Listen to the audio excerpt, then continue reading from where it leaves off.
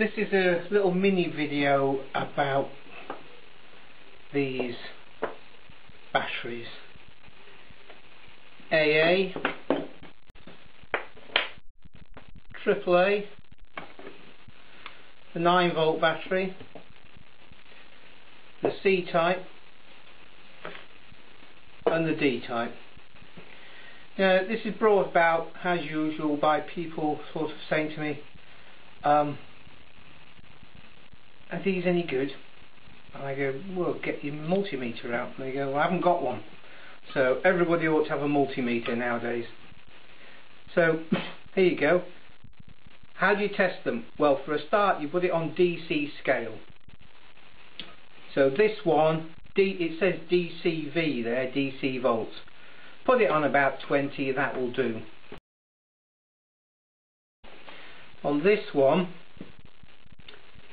it's volts and then a straight line and then some dots underneath it.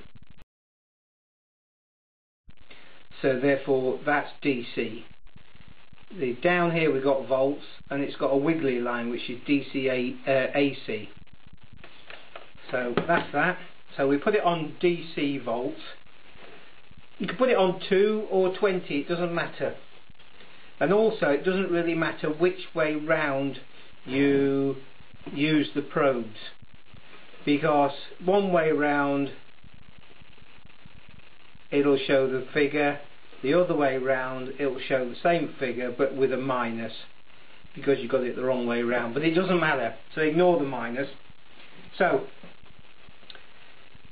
we've got two basic types of cell.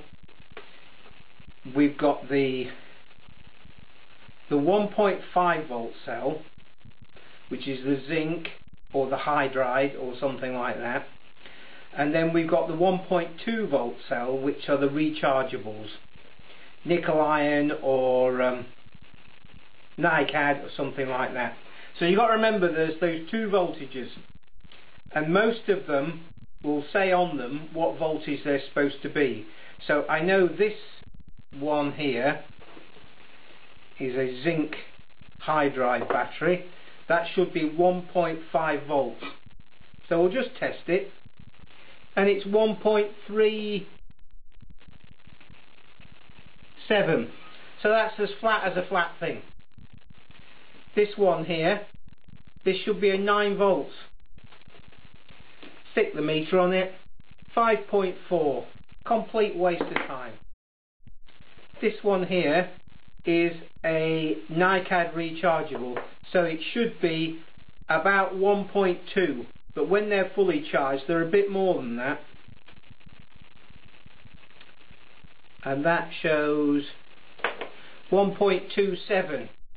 so I'd say that was fully charged. These ones here, C-type ones, they are NiCads, I know that because they came out of a drill pack. So let's just see, they show 1.68. They are flat, but because they're rechargeables they will actually charge up at that. But this one here, again, I know this is a NiCad because it came out of emergency lighting system, and that shows 0.01. That is flat and a waste of time. It won't charge up properly. Here we've got an AA NiCad.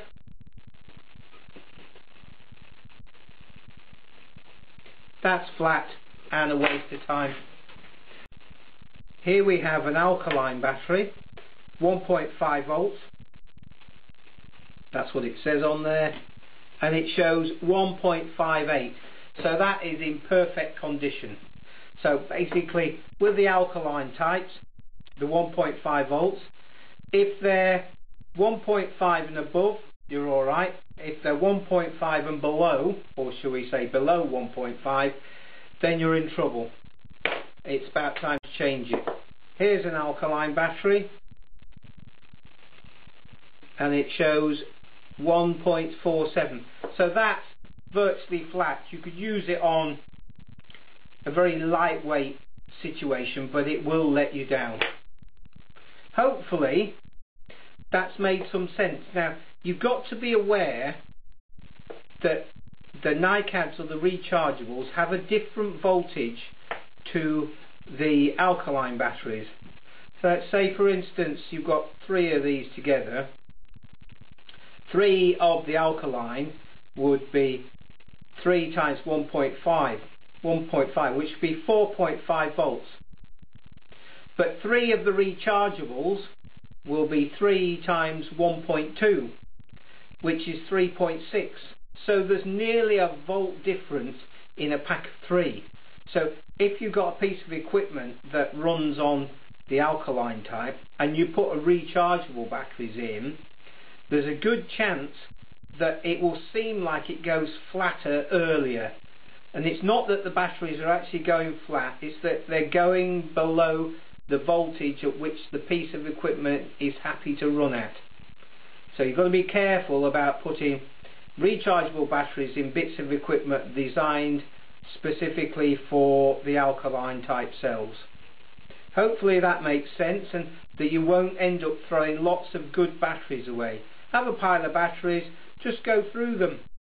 1.5, I'll have that one. 1.46, no, that's scrap. That way we're not wasting energy and resources.